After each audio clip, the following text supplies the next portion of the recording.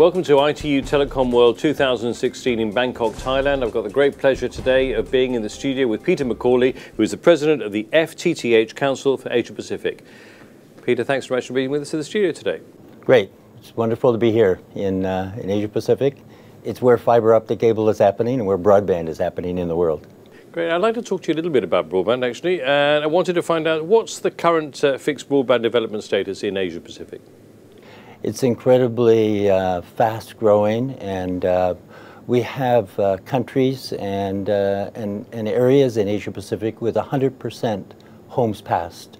So we've got an incredible success here of fiber deployed, and we've gone now beyond fiber to the home, and now we're doing fiber to the antenna. So now we're putting the fiber deeper and deeper into the network. So fiber deep is our current status. Now, given that most developing countries in Asia Pacific adopt mobile first, how do you see the future prospects of fiber in the home in this region? It's incredibly good because all of these wireless devices are based upon wires, and those wires are fiber.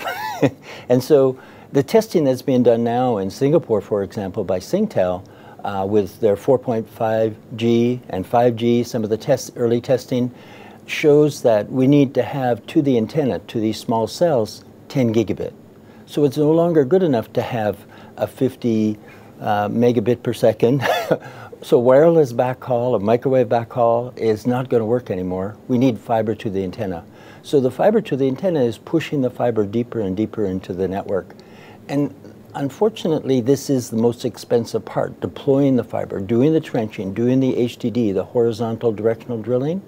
And now we're looking at use cases where we can have fiber to the home, fiber to the building, fiber to the antenna, all using the same fiber. So these are the key challenges, really, in promoting fiber to the home construction in Asia Pacific? Yes, yeah, it's looking for that common use of how do we reduce the cost of the fiber, the trenching. And we're here in Bangkok.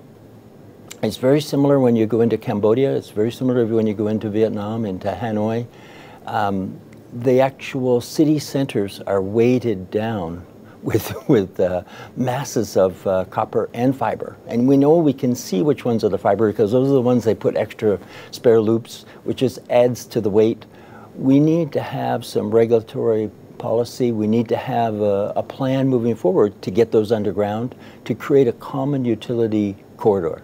And that utility corridor will be used for multiple broadband applications. So we see that as an enabling, necessary factor to move forward.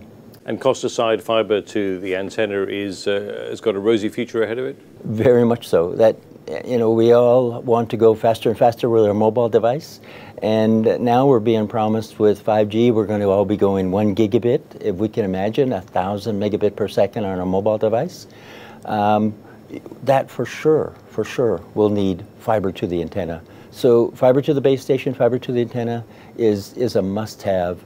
And it becomes so expensive if we try to put in parallel networks. A network to the antenna, a network to the home, a network to the business.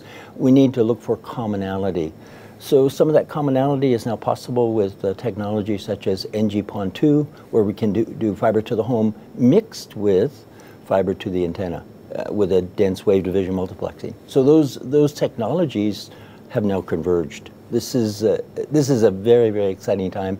And this is happening quickly in Singapore and Hong Kong, in Japan with NTT, but also in China and in Malaysia, in Thailand. So we're seeing this moving very, very quickly. Also in places that just recently have got wireless for the first time in the world, and that's in Myanmar. This is the last country to be covered, but we've got fiber going into India, Pakistan. Fiber deployment is moving very, very fast now. Yeah. Finally, I'd like to ask you, you're here at ITU Telecom World 2016, you're taking the time to come here and mix with all the key players here. I wanted to find out what have been your impressions of it? This is very impressive. This is so well organized. This is a great, great, great conference, a great exhibit, a good chance to see how the service providers are making some of these decisions. What the regulators are doing in different regions is going to be key for how we move forward with broadband and fiber to the antenna, fiber to the home. How that gets deployed and how we can do that cost effectively is what this conference is all about for us. This is fantastic.